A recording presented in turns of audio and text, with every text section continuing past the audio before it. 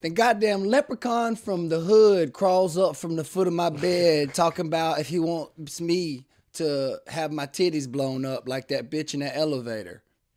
Nope. I ran straight to my mama, my whole sack, bro.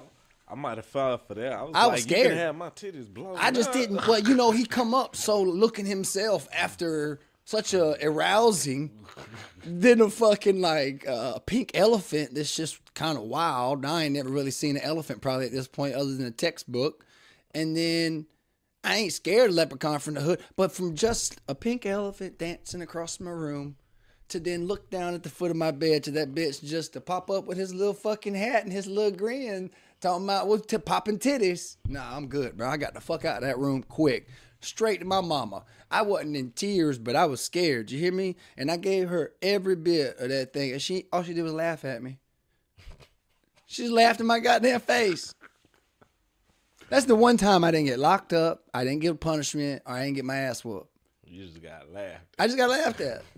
Bitch thought I was crazy. I mean, it was crazy.